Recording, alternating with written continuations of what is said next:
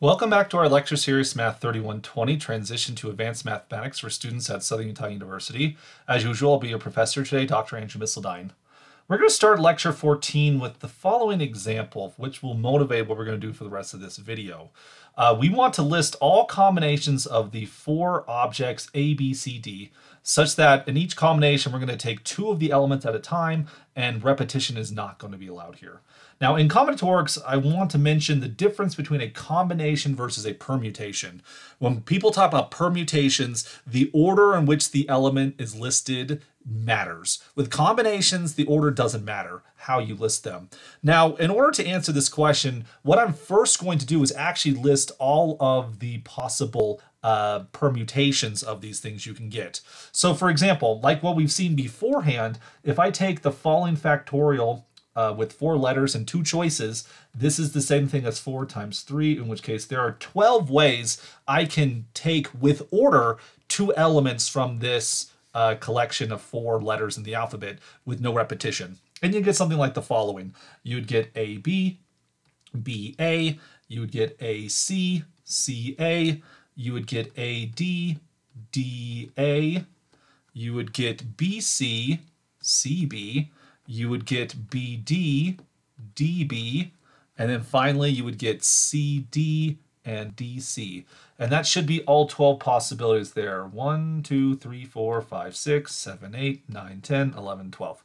So we have all of them listed like so. Now, you'll notice because of the underlines and perhaps just the way that I've listed all of these things, I put each and every one of them into pairs. Like notice I wrote A, B, and then BA. Likewise, I wrote AC and then I wrote CA like so, and then AD, DA, etc. here. I actually wrote all of them in pairs so that if I care about the order, then these are the 12 lists we would get. But the word combination doesn't care about order. So when it comes to a combination, you're only going to get one for each of these pairs. You just get the pair AB.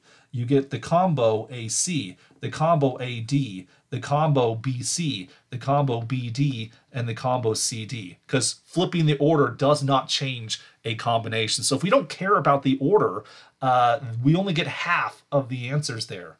And in particular, the significance of cutting them half is actually it's a 2 factorial, which so happens to likewise be 2. Because every ordered list, there are 2 factorial ways of writing them. So if you choose the letters A and B, you could write A first, then B second, or B first, then A second. So you get 2 times 1 ways of ordering them. And this one as well, and this one as well, etc. So in general, or maybe not in general yet, if you look at this problem, you take the total number of combinations, which was the following factorial fall 4, choose 2, in which case then by the division principle, you're going to divide this by 2 factorial, which cuts it in half because everything got counted twice. Using the division principle, notice that we have this partition where things, if you ignore the order, go into the same cell. And so our group, our collection of lists here, there are going to be the six cells in the partition, where again, the partition groups everyone together if you don't care about the order. So A and B goes together, B and A goes together, because if you forget the order, they all go together. And each of these classes has a size of 2. So if we take the set and then divide by the number in each of the cells, because each cell has the same size, this gives us the number of cells, and that is the number of combinations here. Okay, so I want to make mention that with this example, if we had drawn the symbol like the following, we could have asked ourselves how many subsets of our set here do we have of size 2?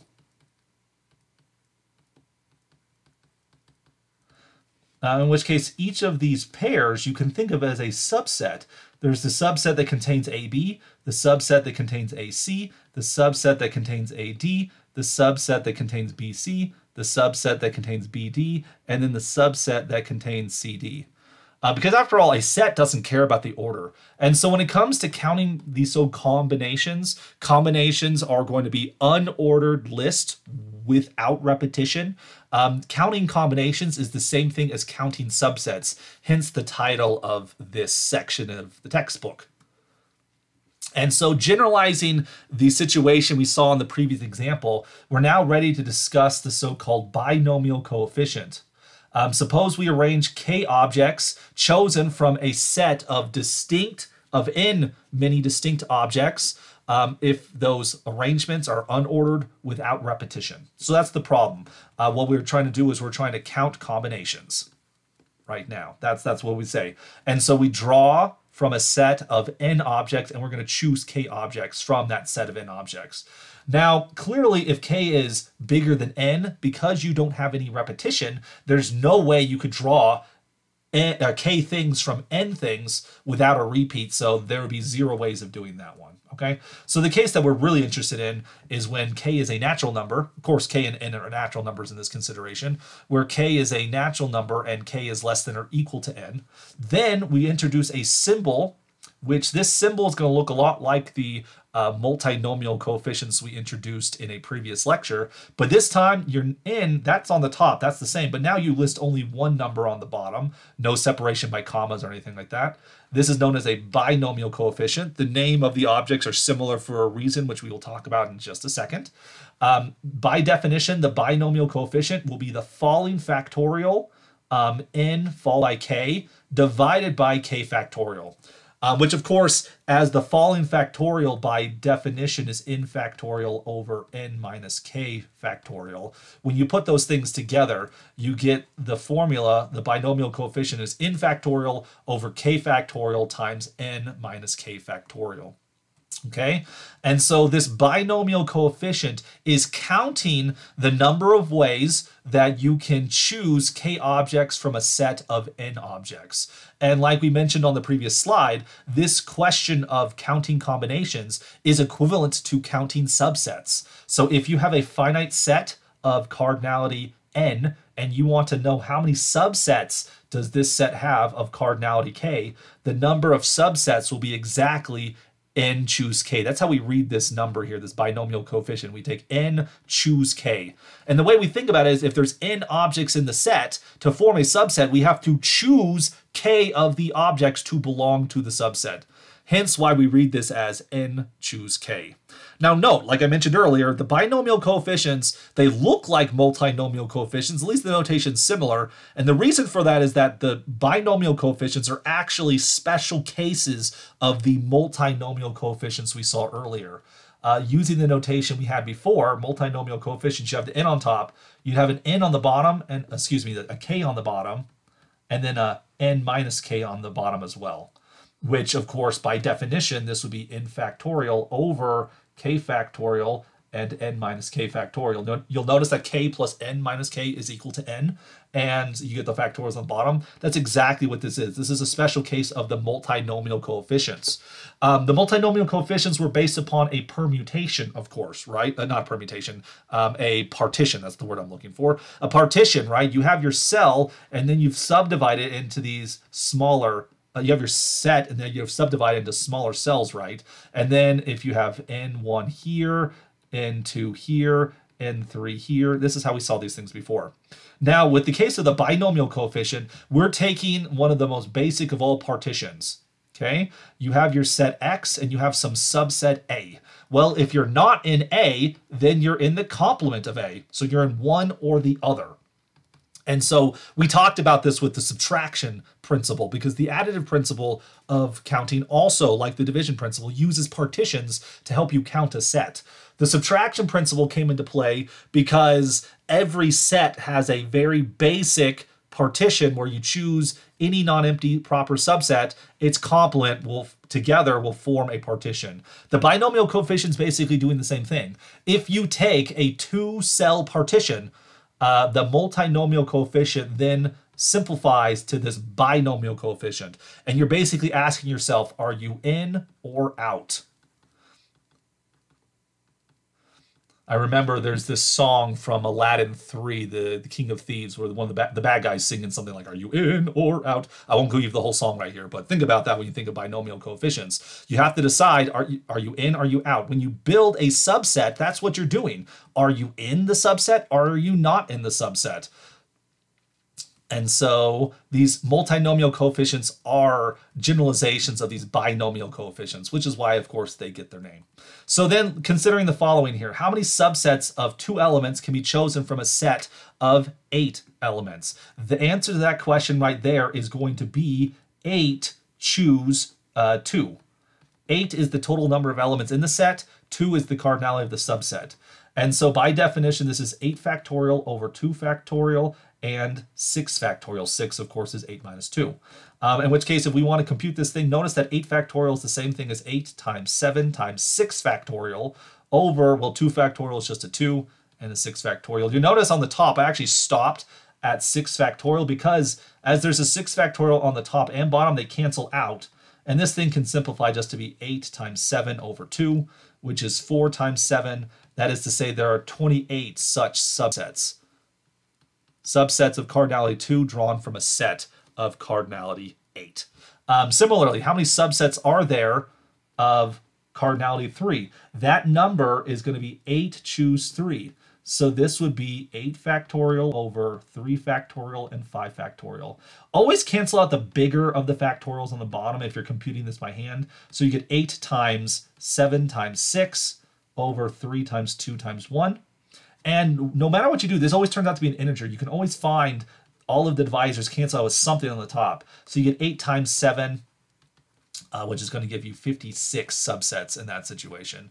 There's 56. You can see why I'm not going to list them all on the screen right here, but feel free to check it on your own. One more example of this, a set of size 8. If you want to count the subsets of size 4, this would be 8 choose 4. 8 choose 4 looks like 4 factorial over 4 factorial. So we would look like 8 times 7 times 6 times 5 over 4 factorial, which is 4 times 3 times 2 times 1. 3 and 2 is a 6. 4 goes into 8 2 times. So we're left with 2 times 7 times 5. 2 times 5 is 10, times 7 is 70. So we end up with 70 subsets in that situation. When it comes to factorial, these binomial coefficients, one important thing to note here is that n choose k is actually the same thing as n choose n minus k. This is that whole in or out thing from before. Because if you choose someone to be in or you choose them to be out, it's basically the same choice. Because if I choose you to be, if I'm choosing k elements to be part of my subset, that means I'm choosing n minus k elements to not be part of my subset. And therefore, if you choose k elements to be part of a set, then you're choosing the n minus k other elements to be part of its complement. And so the way to form the subsets of size k is actually equivalent to counting their complements, which will be the subsets of size k minus, of n minus k. But of course, also, if you look at the definition here, not the definition, but the formula we have, n factorial over k factorial and n minus k factorial. Be aware that n minus k is the same thing as k. And this is multiplication, so the order does not matter. So if you look at how you choose k objects versus how you don't choose n minus k objects, that counts the exact same thing. So 8 choose 2 is the same thing as 8 choose 6. And 8 choose 3 is the same thing as 8 choose 5. And 8 choose 4 is the same thing as 8 choose 4, which I confess is not super helpful. But, you know, it's important to recognize these things. Now, binomial coefficients are not just useful for counting subsets. We can use these to answer lots of combinatorial questions because many questions in combinatorics are equivalent questions to counting subsets. And I should mention, of course, before I go too much further, that this notation, n choose k, this is fairly universal in advanced mathematics, but some people in not advanced mathematics in earlier settings might use notation like n ck or c nk. This is sort of analogous to the following factorials we saw earlier. N fall k, it could be denoted as npk or pnk. Again, these notations are far less common in advanced mathematics, which is why we won't use them. We'll use the ones that we've introduced here. But be aware of this example you see on the screen here. How many different committees of 3 people can be formed from a pool of 7 people? So let's say like we're trying to hire 3 new applicants from a pool of 7 finalists. Okay, how many ways can you do that? If this is a set of 7 people, what we're choosing is a subset of 3 people. And so the answer then would be 7 choose 3, which is 7 factorial over 3 factorial and 4 factorial. So you get 7 times 6 times 5 over 3 times 2 times 1. You're left with 7 times 5, which is 35. You have 35 possible committees you could create from 3 people chosen from 7. All right, here's another example. In how many ways can a committee consisting of 2 faculty members and 3 students be formed if 6 faculty members and 10 students are eligible for the committee? Okay, so for example, maybe you have some students who work on the student senate or the student government, and you have some faculty who work on the faculty senate or something like that, and you're going to form some subcommittee. How could you do that? It's like, okay, we'll draft 2 faculty members from the senate, we'll draft 3 students from the student senate. How are you going to do that? Now, these decisions are actually independent of each other. So how many ways can you draft 2 faculty from a set of 6? That'll be 6 choose 2. But how can you draft the students? Well, the students, you have to take 3 students here from the 10 students available. That's going to give you 10 choose 3 in that situation. So then we work this thing out. 6 choose 2, 6 times 5 over 2, times it by 10 times 9 times 8 over 3 times 2. We simplify these things. 2 goes into 6 3 times, so we get 3 times 5 for the first one. For the second one, 2 goes into 10 5 times. No, I like the 10 there. 2 goes into 8 4 times. 3 goes into 9 3 times, like so. 3 times 5 is 15. So that's how many ways you can select just the faculty members. And then 3 times 4 is 12 times 10 is 120. So the 120 is the number of ways that you can choose just the students. So if you're choosing faculty and students, the multiplicative principle says, since these are independent decisions, that you would have 1,800 possible committees you could get. 1,800 right there. And so these combinations we use to count the number of subsets of a set for a specific size. But choosing subsets, counting subsets is equivalent to so many other problems by forming committees. Remember here, combinations, the big thing about combinations is that they are unordered, just like a set, which is why these things count subsets after all.